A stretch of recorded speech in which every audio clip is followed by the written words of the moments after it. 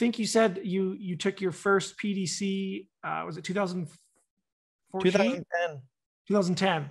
Okay, so you took your first 2000 PDC in 2010 with Jeff Lawton at Green in the Desert.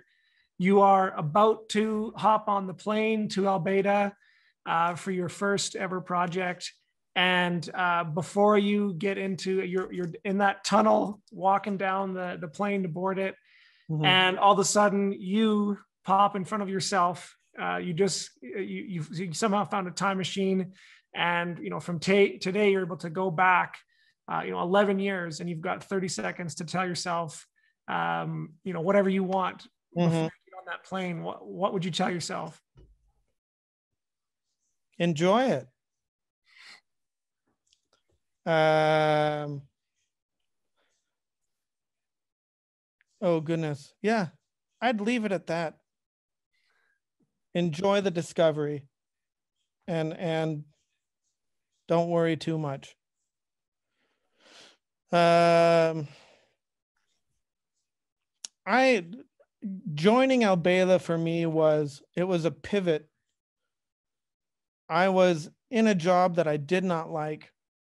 I didn't want to keep doing it. And this opportunity kind of fell in my lap. And at the time, I was actually preparing to go apprentice with Yanto Evans. Do you guys know Yanto? Yep. At Cobb Cottage Company in Southern Oregon? Yeah.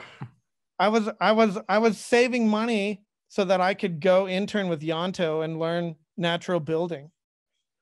Because I was like, look, I'm going to get out of this and I'm going to get into sustainability one way or another, right? Whether it's, and my passion was sustainability in food systems and sustainability in the built environment.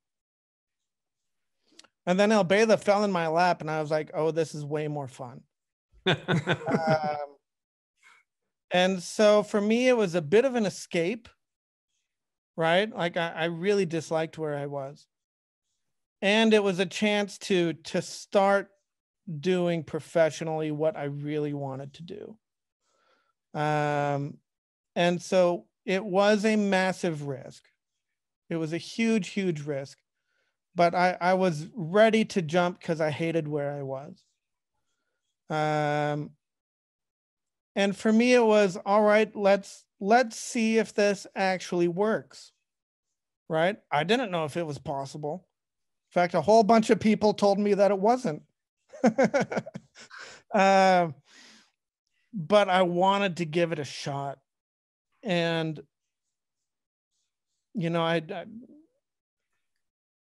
it wasn't the first time I'd gone into a foreign culture as a stranger. And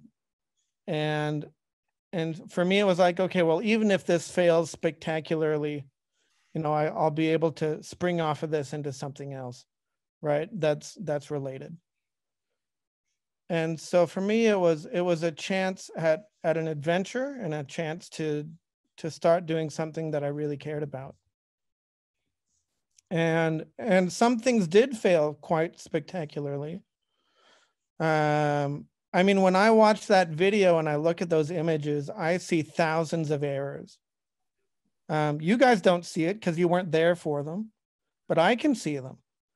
And I can see how it could have been better if we hadn't made those mistakes. But that's part of learning. That's part of prototyping, right? That's what a prototype is. And so I did, and it was extremely difficult. I'm not going to sugarcoat that. I went through periods of deep loneliness and isolation.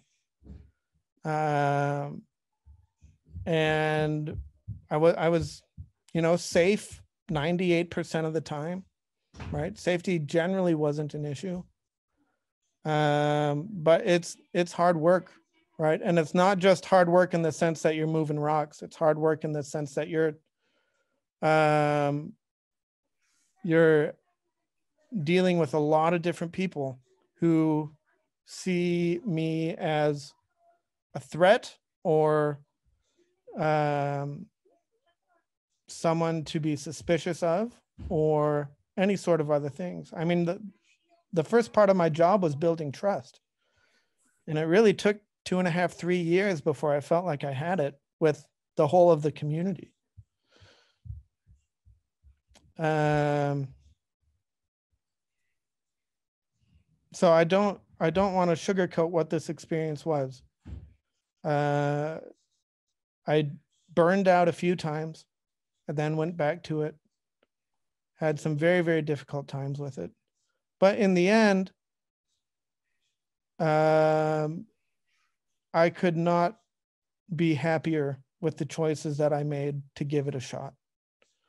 And even if it had failed spectacularly, it was worth the effort, right? And so part of my decision making for that was, what's the worst that could happen? Well, the worst that could happen is it fails spectacularly, but you gave it a shot, and it was worth it.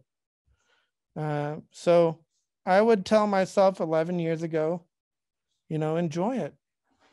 It's going to be, and don't worry too much.